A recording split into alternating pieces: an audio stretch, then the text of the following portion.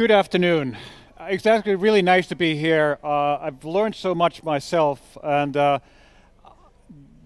things I'm going to talk about today are actually three things. What are the characteristics of successful startups, and what you as banks, how can you work with the startups and support the good things in startups and learn from them, but also what parts of the organization should you involve when working with them?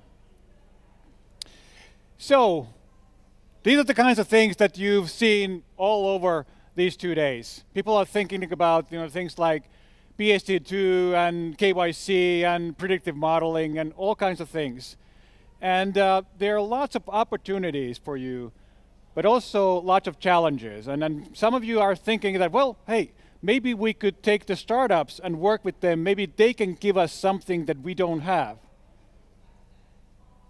But some of you are also thinking that, well, most of the startups actually fail. So how can we really take them into our companies and really use them? Because they fail. So how can we use them as something that really builds our future? I say, yes, you can. But you need to understand what makes good startups really succeed. You really need to understand how can you support them in a way that they can succeed, but also how can you learn from the failures? Because lots of times the failures are as important as the successes. And also, how can you go beyond the individual benefits of individual things or services and really get something that the whole organization and the whole company can benefit from? Well, let's look at startups. Why do they fail? This is an extensive study done on thousands of startups, and the thing is that startups fail because they scale too early. They write too many lines of code, they hire too many people, they take too much money from investors, they support too many device models, all kinds of things. That they do stuff too early before they really know what to scale. And actually, when I was thinking about this, I have a long background also in big companies, and I realized that this is probably the reason why a lot of the banks and big companies actually fail. You do stuff too early because it's too easy for you to scale stuff before you know what to scale. Well, the best startups, what do they do? What is that makes them really succeed? It is iteration. They iterate, they talk to customers, but they listen to customers.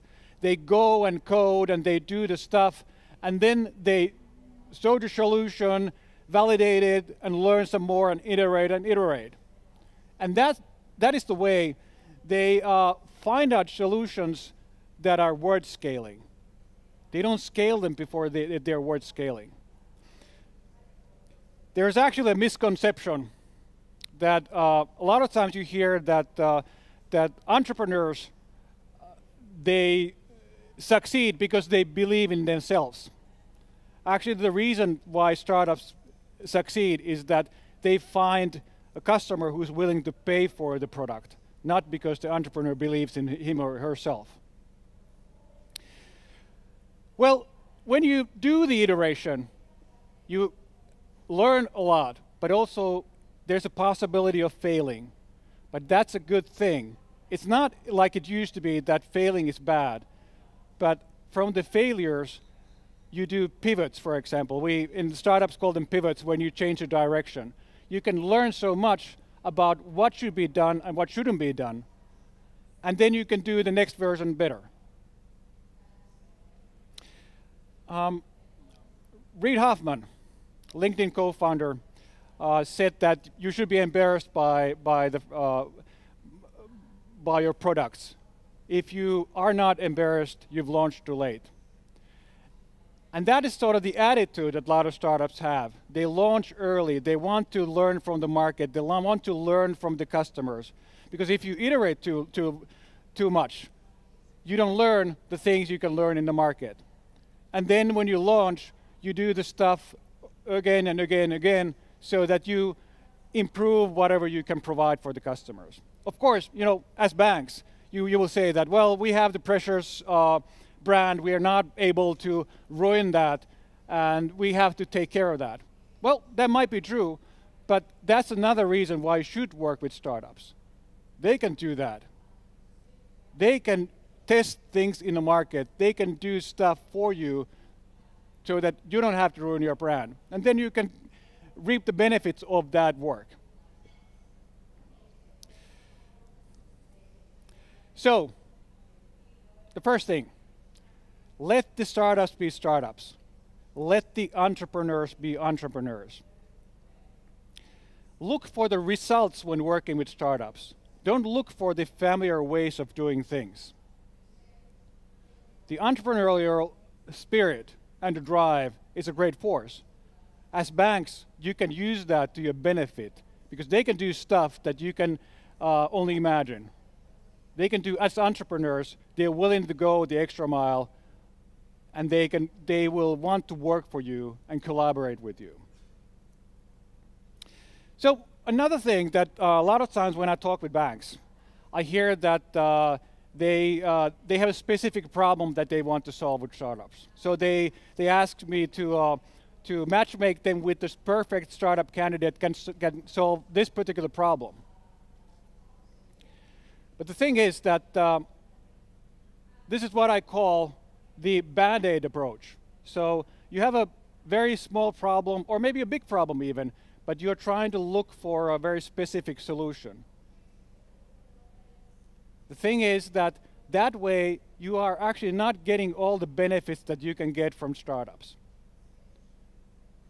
They can probably solve that one particular thing, but they can always, you are only looking for that one small thing, and you're missing out a lot of the other things that you can get from startups.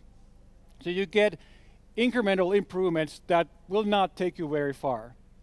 And yes, this makes a lot of sense for a lot of the big companies and banks, because you have the procurement process where the startup is just another item that you can put into that. But the bad thing is that you don't really learn from the startups. You're not getting anything else. You're just getting that one small thing, and that's it. So my advice to you is that don't do that. Don't do that. Make sure that you use the startups for much more. You can outsource the small thing or the big thing, that specific problem that you have. You can outsource that to an existing partner. But use the startups to make a bigger change. Make something that's actually giving your business new opportunities and bigger opportunities than before. You need to break the patterns. You need to break the ways you're used to doing stuff. Because startups are really good at that, and they can help you to do that. You don't know what the future will hold for you. Yes, you know that, okay, in Europe, PSD2 is coming. You know that there are a lot of technical opportunities and challenges. But still, there are even more stuff that you don't know about. And startups are really good at looking at that stuff and helping you to get ready for that. And also, don't try to look only for a few startups. Work with as many startups as possible. The problem with the Band-Aid approach is that you tend to work only with one or two startups, but you never know if the startups are really good. You only know by working with them. And work with as many startups as possible. With some of them, you end up partnering. With some of them, you end up just learning from them about new things. And you both will be happy about that. So, my advice, make sure that you actually work with the startups. Don't just mingle in startup events, or don't just go to startup hubs to have fun with them or have interesting discussions. No business comes out of that. Make sure that the business is your first priority. Talk about, but also work with the business problems. Do hands-on work with them. Have the startups in your everyday work life. That's the only way to get the benefit, but that's the only way that you can get all the new business opportunities that are waiting for you to happen. So, who should work with startups in your companies? A lot of times you see that the R&D and the innovation people are the ones who are working with the startups. And it makes sense because their responsibility is to look for the new innovation processes and other stuff.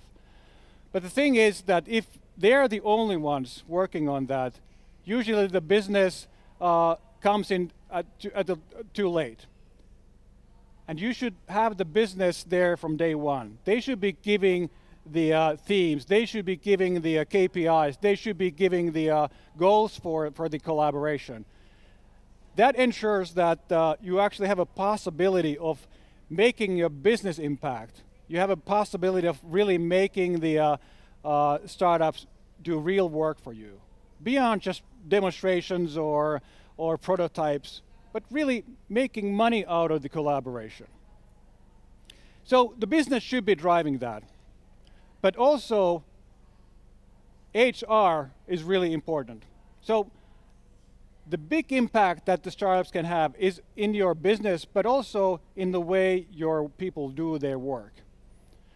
I had the list of the things earlier, the PSD2s and KYCs and others. The thing is that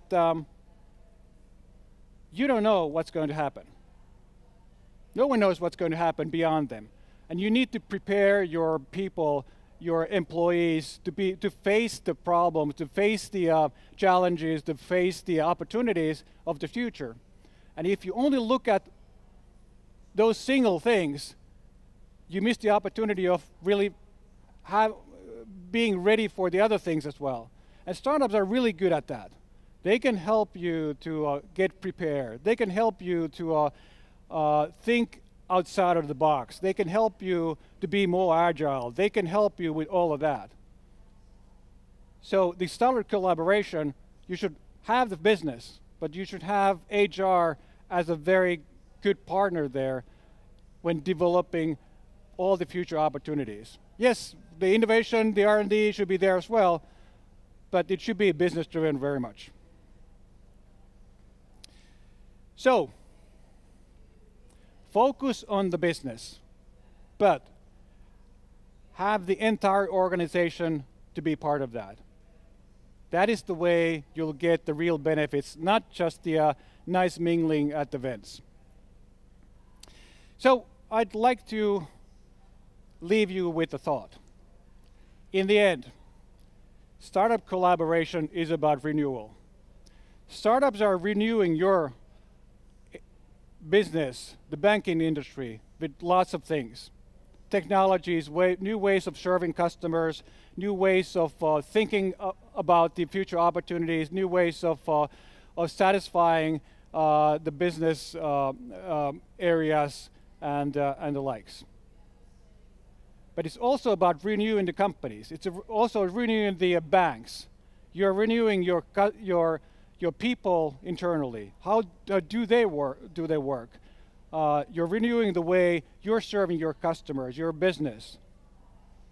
And the startup collaboration is a really great way to do that. Thank you.